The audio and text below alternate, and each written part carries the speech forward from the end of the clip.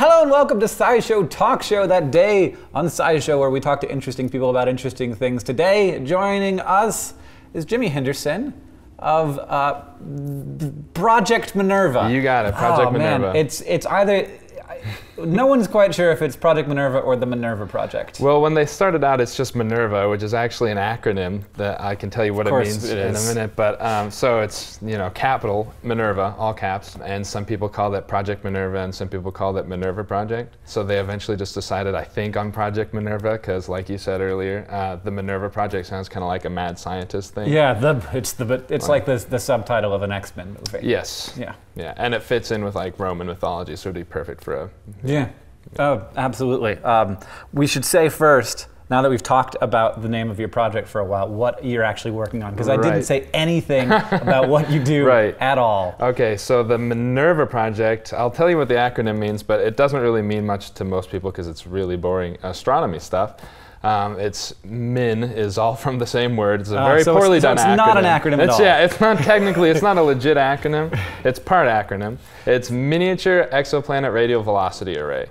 Okay. So like I said, I can tell you what it means, but it probably doesn't mean much to the average. But we got exoplanet in there, which is exciting. Yes, so exoplanet is a really nice red button word for a lot of people interested in science. So you're looking for planets that aren't in our solar system? Yes, so the express goal of the MINERVA Project is to find hopefully Earth-sized planets around nearby stars, specifically. Did you say the MINERVA Project? Yes. Not Project MINERVA.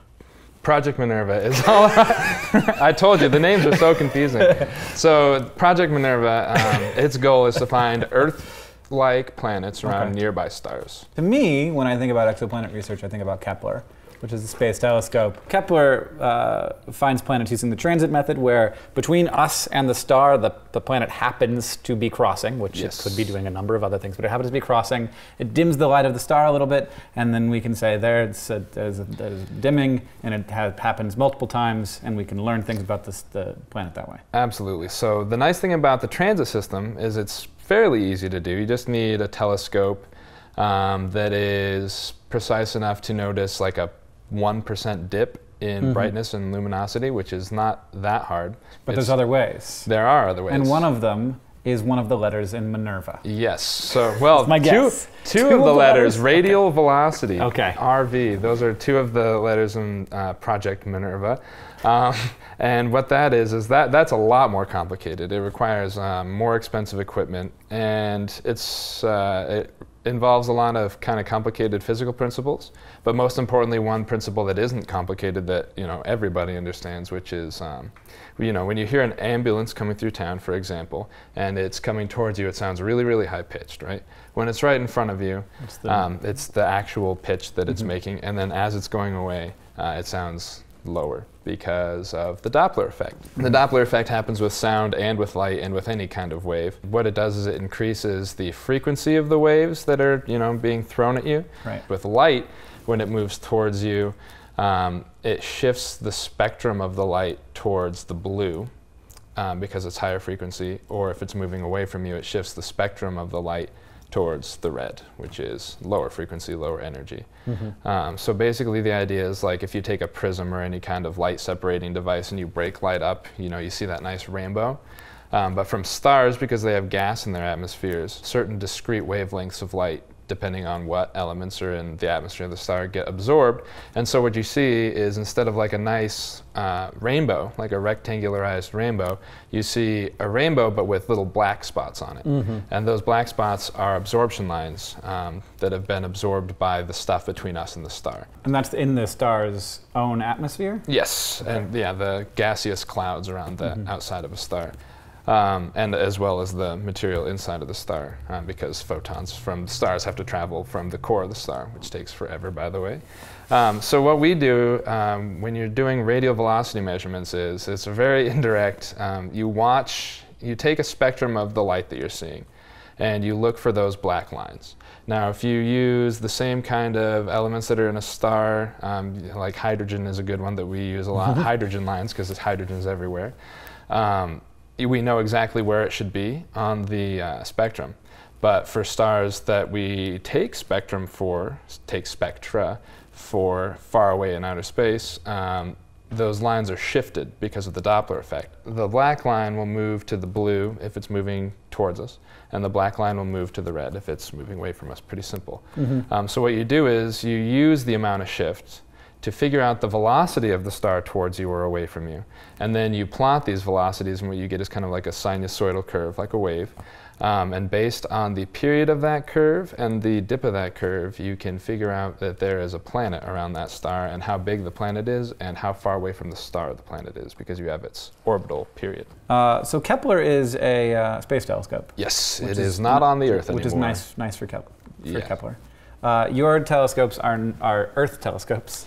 Yeah, so Project MINERVA But you can still do all this amazing stuff. We can. We can't do it as well as Kepler could, but the thing about Kepler is, and missions like Kepler, just like Hubble Space Telescope, once you send it in outer space, it's really, really, I keep saying outer space, I probably sound like a little kid, but it's the funnest word to say. Once you send it outside of our atmosphere, it's really hard to get back to it to do upgrades or fix them. Yeah, I was just like watching New Horizons like arrive with a 10-year-old camera, and I'm just like, oh. Yeah. Because like, my camera is so much nicer than the camera on that. That's what people don't understand. It's like, you have more impressive technology on your phone than we had when we launched Hubble Space Telescope. Yeah. But so that's kind of the benefit to ground-based telescopes. The biggest detriment of ground-based telescopes is atmosphere, because you have to look through atmosphere, which distorts light like crazy. Project MINERVA's telescopes are located on a very dry mountain in southern Arizona, about 30 miles from the border to Mexico, just outside Tucson. The mountain is basically a huge observatory. There's more missions than just ours there, and actually Harvard-Smithsonian owns the mountain. And Harvard University is one of the universities on Project MINERVA. And so all of our telescopes are there on that mountain, thanks to Harvard. Thank you, Harvard. We are one of the schools for the Project MINERVA, obviously. Then Harvard, like I mentioned, and there's also Penn State has one of the telescopes, and University of New South Wales in Australia is one of the other telescopes. And we also have a new kind of stepchild addition to Project MINERVA family, and it's called MINERVA Red. And that's being run by people from UPenn. And it's kind of a related, similar, but slightly different project. And so all of our telescopes are actually on the same patch of ground down in Arizona. And they're all 0.7 meters, which doesn't mean much to the average person. But when I hear 0.7 meters, I go like, ooh, 0.7 meters, you say? They're big telescopes for such a small school to own. The whole thing cost, between all the universities, probably between right around 5 million, maybe between 5 and 10 million for all the telescopes, all the camera, all the construction that had to be done to put the telescopes there, the computer equipment that we had to buy. So it sounds expensive, but that's actually really incredible to be able to do that kind of science for so cheap. And it's because we bought those 4 telescopes instead of buying one big one that we're able to do it so cheap. So they sort of all work together to become a big telescope? Yeah, so it's rather communist-y, I think. I mean, basically everybody's like, okay, now we're all going to go in eagle on telescopes. And then we did, because scientists don't bicker as much. We don't bicker as much. So how have you started to have good data be released? So basically up till this point, we broke first light with all telescopes on the mountain earlier this year. And since then, we've just been collecting a ridiculous amount of data. I mean, terabytes of data. So you just like go from star to star to star to star? Yeah, I mean, every night that you can, taking pictures. And we did that because we're like, well, summertime's going to come around, and it's going to be monsoon season. That'll give us plenty of time to analyze data. So now we're kind of sitting on top of mountains and mountains of data that we're currently working on. We did do data analysis on one set of data that was a known planet, but its mass was really iffy. We weren't sure what its mass was, and we got a much better constraint on its mass, and it's actually a giant Saturn-sized planet, basically a hot Saturn around a star, around some unnamed star. Yeah. That's the other thing. Stars don't all have cool names like the Sun or like Rigel or Sirius. A lot of stars are called like HD 1109, stuff like that. So yeah. I love the ones that have great names, though. The sun is the best name. He has "the" in his name. Yeah. You wouldn't call it, like, Rigel isn't the Rigel or the Beetlejuice. As a human, I appreciate all of the hard work the sun does. Yes, and fusion is hard work. You aren't very good at it here on Earth, so. But the sun, I feel like, it's got a lot of advantages when it comes to fusion, just having this massive. Well, that brings up the massive interesting pressure. question of these people that, you know, like, sell naming rights to stars for people's birthday. Yeah. Like, there's totally a chance there's, like, in a far more intelligent civilization than humans. Yeah, and we're like, oh, this dude named it after his dog, Fluffy, so that's what we call your parent star that sustains life on your faraway ancient race planet. You know, like it'd be, you know, I bet. Do you think the sun has another name? Oh, I'm sure it given does. us a name, so at least a serial number. So I'm one of those people that, I mean, a lot of scientists are apprehensive to say it. You know, that like there's probably life somewhere else in the universe. I mean, the statistics are pretty astounding. There's somebody out there. There's definitely some kind of life somewhere else in the universe, almost certainly. Yeah. The question is, are they here to kill us? Are they here to kill us? Well, so answer that question for me first. Okay. Well, let me just dig out all the info I have on mankind and our tendencies to kill other creatures. I think that probably if we ever do, and you know that the new mission SETI was just the new installment of SETI, anyways, was just approved for funding, it's just a giant mission to find life somewhere else. I think that if we do find life somewhere else, or if life from somewhere else finds us, chances are they'll probably have a more peaceful, hopefully, kind of civilization. Good. Yeah. Cross your fingers. Cross your fingers for like third rock from the sun type. They probably have named the sun after someone's dog. Maybe. After somebody's whatever they have instead of dogs on their planet. I don't know if they domesticate. They probably don't have. Of course they domesticate. Domesticate other animals? If they have, you know, space telescopes, well, they have maybe they've given up on animals. domestication. Maybe they've moved back. Maybe they're all vegans now on that planet. Well, but you don't have to be eating them. That's true. Not everybody to be eats cuddling their with them and dogs. naming other stars after them. That's true. Not everybody eats their dogs. Quote. Just put You that. can quote me on that. Put that in your lower third. I've had several dogs that I never ate, so. And I'm not ashamed to admit it. Yeah. Well, excellent. Now, tell me though, what kind of pets have you had? What kind of pets? So I'm segueing. My family has had dogs and cats. The only pet that I ever had that was my own pet was a lizard, a gecko. Do you like geckos and lizards and reptile stuff? I love reptiles. Do you want to meet a reptile? I would love to meet a reptile. Let's do that. Good segue. That we never have a good segue. You appeared. You were talking about reptiles. No, you were talking about pets that aliens might have. Correct. Are they called aliens? Can I call them aliens? Yeah, no, I don't know what Extraterrestrials, I think, is the PC term. Already offending them. Yep, that's right. You're the first to go. So you thought maybe they're dogs, but what if they domesticated dragons? Yeah, that would be cool. Do you want to see a dragon? Does it breathe fire? Is it very large? Can it hurt me? I've not seen them breathe fire. They're very small, and yes, it can hurt you. Oh, well, it's very small. I feel like, how badly can it hurt me? Bite your finger. Okay, then we can see it. Okay. Oh, it's adorable. Why is your head so big? He does have a large head. I do. What's this? This is a red-eyed crocodile skink. Okay.